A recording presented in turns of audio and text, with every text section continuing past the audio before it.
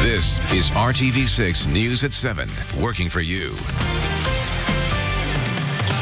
Good evening. I'm Amanda Starantino. A Noblesville mother has filed a formal complaint against the district alleging they failed to address bullying, racism, and her son's special needs. Our Call 6 Investigates Kara Kenny has shocking video of a fight that mom says should not have happened in the first place.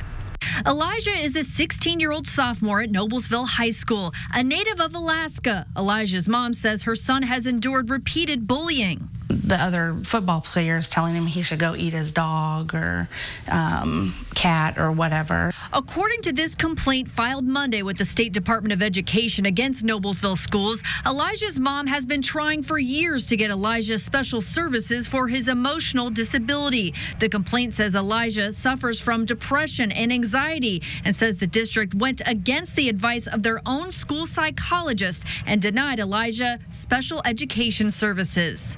Frustrating and powerless. As a parent, you feel very powerless. Things came to a boiling point on September 25th. This video shows Elijah in class talking to another student in a pink shirt.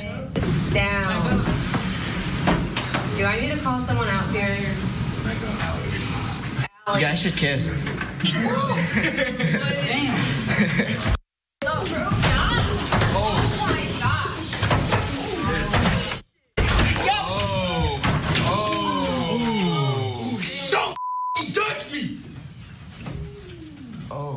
Elijah was expelled from school. Records show video of the incident was used as evidence. He was in self-defense. It is so clear that he was standing there. He asked this other student multiple times to back up and get out of his face. Back up, back up. You can hear the teacher instructing her to go sit down. And instead of backing down or walking away, she gets into his face, in his personal space. She touched him first. She pushed him. He pushed her back.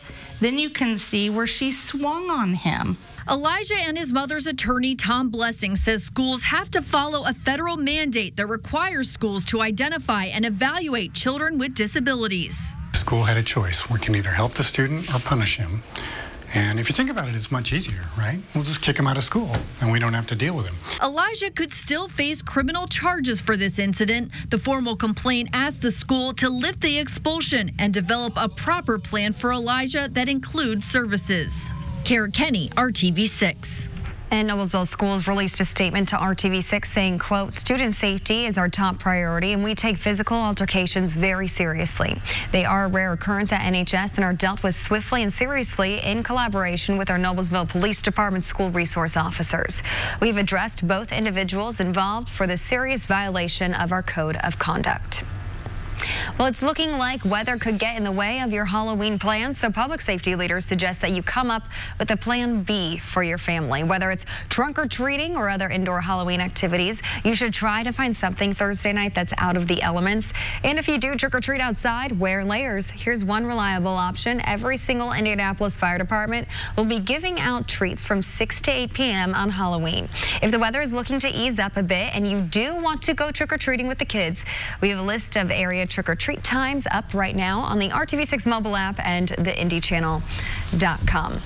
Storm Team 6 Chief Meteorologist Kevin Gregory is here with the latest update on your Halloween forecast. All the kiddos have an eye on it, Kevin. Yeah, serious. They're stuff. hardy. They'll want to go no matter what, probably. So you may need to talk them out of that. But temperatures, they'll be falling as we go into the evening hours. The wind gusts increasing and scattered showers. Notice I didn't say just rain showers because I think we'll have both rain showers and snow showers in central Indiana on Thursday night. 4 o'clock Thursday afternoon, wind is starting to increase. It's increasing as the colder air arrives from the west. We'll see 30-mile-per-hour gusts and even stronger as we get later in the night, well past the trick-or-treat hours. As far as the wind forecast, that brings in the colder temperatures across central Indiana. As you look at these temperatures falling through the evening hours into the 30s, cold enough that we change rain showers to snow showers, or at least mix in snow showers. 4 o'clock, the green is shower activity. Now you see the change in colors representing snow showers mixing in and then kind of taking over as a parting shot when the colder air arrives. We'll talk about what's ahead for Friday and the weekend and fill in the gap for tomorrow coming up. Tonight, RTV6 is working to get a fix for this frustrated neighborhood here for months. Water has been streaming down Belmont Avenue on the southwest side, and residents say despite several calls to Citizens Energy and the Mayor's Action Center, no one has come to fix this problem. They say they are worried about infrastructure and the cost of all that water being wasted as some utilities consider raising rates. One mom says she kept trying to go through the normal avenues to get it fixed, but got fed up. It was about the 6th or 7th time that I called Citizens Energy Group, and I said, this is enough. I'm calling 6 for help because there's nothing that one person can do until they turn to the news. When you're the low man on the totem pole, no one cares about your words. It's only when someone who's higher up gets involved that something's actually done about problems. We took the concerns to Citizens Energy Group. It says it is sending out crews today to look at the leaking hydrant. Citizens says the issue was, quote, inadvertently marked low priority in the system, and that's why it had not been addressed before now. A suspended Catholic priest charged in a sexual abuse investigation is out of jail tonight after he was arrested early this morning. Hamilton County authorities say David Marcotte was booked just before 5 o'clock this morning.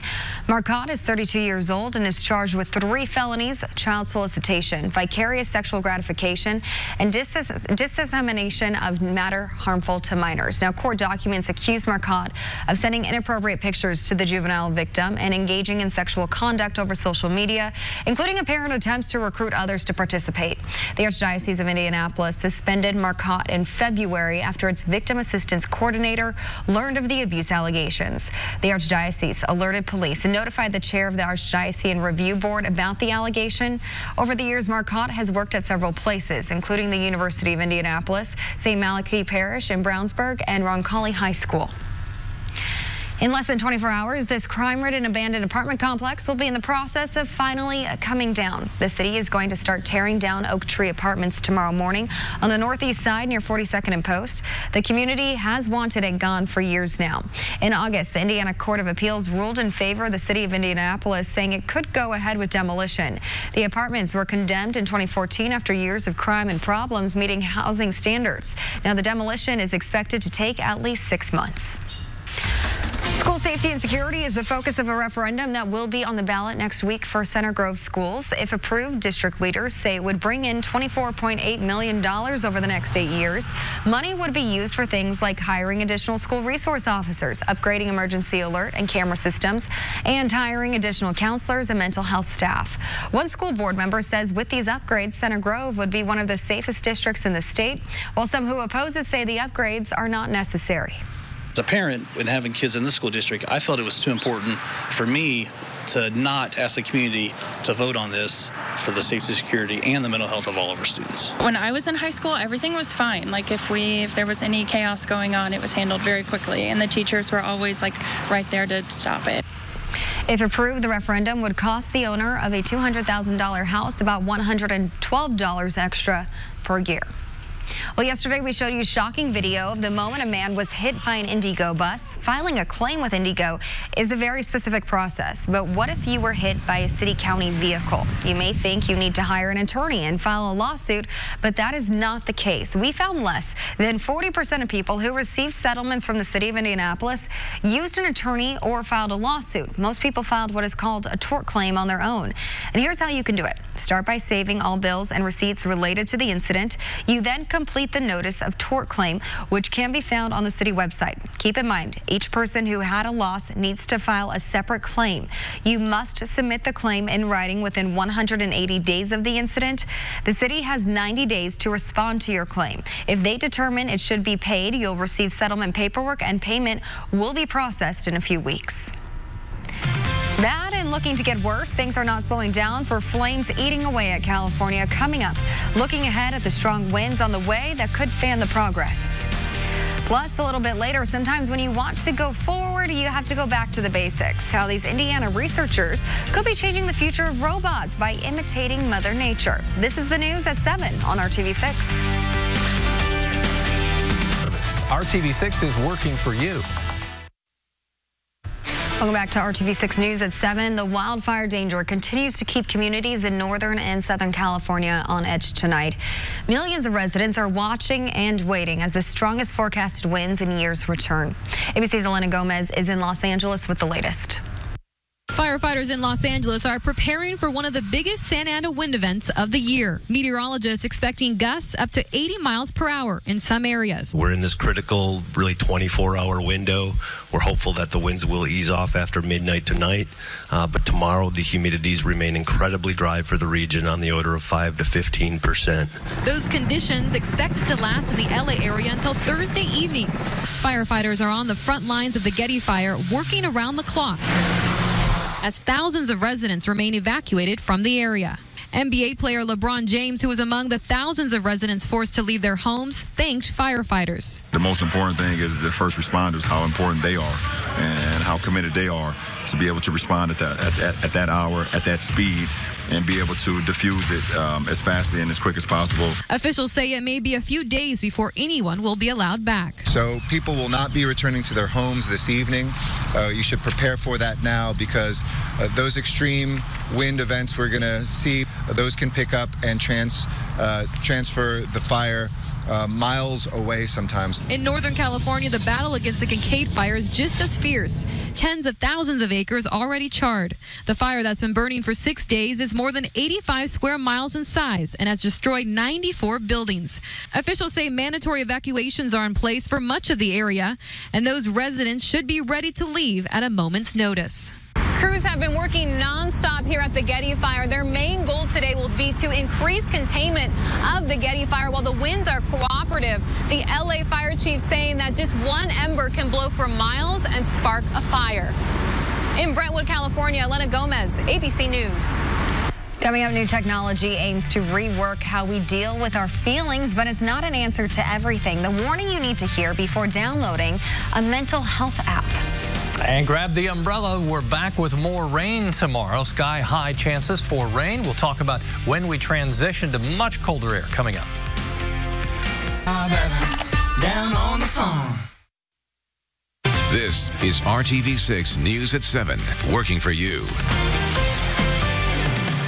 New today, a former school bus driver in northern Indiana will serve probation for allowing students to drive her bus while other students were on board. The Times of Northwest Indiana reports Joandria McAtee struck a deal with prosecutors to plead guilty to a felony charge of neglect of a dependent. The charge will be reduced to a misdemeanor if she completes probation. McAtee was arrested in September of last year after videos surfaced of her allowing kids as young as 11 to drive her bus in a rural area of Valparaiso. 1 in 25 people experience mental illness every day, according to the National Alliance of Mental Illness. Now, some of those people are turning to their cell phone to help ease mental challenges. But one doctor has a warning. If you want to download a mental health app, Annie Taylor has what to look for before downloading. It got to the point where I didn't sleep for about 2 weeks. And I just couldn't function anymore. Many people who suffer from anxiety or depression turn to a doctor for help. When someone comes to a psychologist or a therapist, I very clearly tell people, I don't fix you at all. I give you the knowledge, the tools, and the support for you to fix yourself. And sometimes those tools include mental health apps, which Dr. Cameron Seppa says are becoming more popular, but he does have warnings for users. Companies like Goop, who have been very publicly kind of bashed for promoting stuff that falls into, astrology territory. Basically, because apps are not regulated, they are allowed to claim whatever they want without having to show proof. Is it based on an evidence base? Are they continuing to publish to prove that what they're doing, they're claiming is actually effective? And third, are they working with a large population in the real world? He's seen some claims be based on a study of as few as 5 people. Go on their website and look at the claims. Like, do they even have publications? Is it based on something that you're familiar with? Also, watch out for certain wellness apps. Meditation is obviously a very helpful way of training your attention. And that can obviously have beneficial effects if you're dealing with, like I said, mild to moderate anxiety, maybe even depression. But it's not a replacement for holistic treatment. There are even apps that allow you to call and text licensed therapists. But Seppa says for those, seek medical professionals to give it a thumbs up. And this is one story that goes to show you should never give up and try anything possible if you're in a bad situation. A once missing woman is now safe thanks to her SOS signal. 56-year-old Mary Joanna Gomez was visiting Sequoia National Park in California. Her family got worried when she didn't show up for work the next day. She had gotten lost on her way back to her car. She realized she was in trouble and used some rocks to spell out SOS. Searchers in an Air National Guard plane spotted the message a few days later and found her nearby. She was cold and thirsty, but otherwise okay. Incredible story there. Wow, right? Yeah, you She's just lucky. wonder if you put something, I wonder how big the SOS was, obviously big enough to see from the air. Check this out to the west. We talk about our temperatures getting colder. Denver never warmed up today. Their high temperature, 19. Their current temperature, 11. They've got a lot of snow on the ground, too, anywhere from 6 to 12 inches of snow along the front range of the Rockies, 16 in Billings, Montana. The cool air plowing to the south and east. And in Indiana, we're state divided, 43, as you can see, up in Gary, while temperatures right along the Ohio River still hugging 60. In the tug of war, the cooler air will win out as we go through the evening hours and overnight tonight. Want to show you the rain that's in Missouri. On the north side of this, it will change to snow. That's why in portions of Illinois, there's a winter weather advisory, 1 to 3 inch snowfall expected. This will impact Chicago. They're not in the advisory, but temperatures will be above the freezing mark. Just kind of a wet, slushy mess in the morning hours there tomorrow. But if you're traveling to Chicago, just be aware of that. Our wind is changing direction, coming out of the north, northwest. Well, in the southeast portion of the state where you still have milder temperatures, the wind is out of the southwest. That transition will strengthen the wind as we go through tomorrow. We'll have winds 20 miles per hour. 1 o'clock in the morning, rain in western Indiana, snow in portions of Illinois. All this slides to the north and east. We wake up to widespread rain, generally light rain. And as we go through the day tomorrow, you'll need your umbrella all day. Periods of rain possible anytime. Wind will be northeast at about 20 miles per hour. As we plan your day tomorrow, temperatures won't really change. If we can hit 50, that's something significant. Otherwise, most areas will stay probably in the upper 40s, 50 degrees maybe at about 4 p.m. Then upper 40s after that. As we look beyond, there you go, Wednesday morning, the ongoing rain, and then these hit and miss showers through the day. Temperatures on Thursday falling. We stay in the 40s until probably early evening. Then they'll drop into the 30s. And as I mentioned, as that colder air catches the remaining rain, we switch over to some snow or snow showers as this pulls away Thursday night. The trick to trick-or-treating will be staying dry and dealing with wind gusts to 30 miles per hour and dressing warm enough because the wind chill temperatures will feel like they're in the lower 30s. Temperatures on Friday, at least this comes with sunshine, 45 for the high temperature. In the morning hours, as we get to Saturday and Sunday, temperatures in the upper 20s. Really Friday, Saturday, and Sunday, temperatures in the 20s to start the day. Highs only in the 40s. We have some sunshine. It's raining leaves right now across all of central Indiana. If you're waiting to fight the battle, I think we'll dry out enough over the weekend. You'll have a good 48 hours to start raking. Yeah, you got it. Okay. Well, someone will have a new home soon thanks to volunteers from Indianapolis. Today, Carrier employees began their 21st Habitat for Humanity home build. The company's workers have built a Habitat home every year since 1998. And a Carrier VP says it's one way they enjoy giving back. It's so important to be able to provide somebody a home, and everyone can relate to that. And our employees, again, have rallied around this for the last 25 plus years. And again, it's a part of our culture of our company, and to be able to provide somebody a home is something very important to us. Since 1995, Carrier has donated the heating and cooling equipment for every home built by the Greater Indy Habitat for Humanity chapter. Still ahead, what do robots of the future and chameleons have in common? A whole lot if these researchers have a say in it. How reptiles are providing a blueprint for advancement. And that's all coming up next right here on RTV6. Better by working together from day one. This is the news at 7 on RTV6. Researchers at Purdue are discovering some cool things about improving robot technology by using chameleons as a footprint. They've developed what they say is a new class of entirely soft robots and actuators that work at high speeds using elastic movement. Now, actuators are basically components of machines that move and control the mechanism. Researchers did a lot of this by mimicking the tongue of chameleons, where elastic energy is key. One associate professor working on the project says if they could create other robots capable of that same motion at high speed, automated tasks could be completed a lot faster and easier. High speed is right. We're seeing it in extra slow motion, right? And it still goes quickly. Temperatures will change quickly as we get to the end of the work week. First, I want to show you Bear and Scooter. And you're saying, wait a minute, there are two dogs in that picture? Where's Scooter? Scooter's the big boy. Obviously. Bear is on the ground there. It's dry this evening for now. If you take a walk, temperatures will be in the 40s. Okay, thanks for making RTV6 your choice for news. Our next newscast is tonight at 11.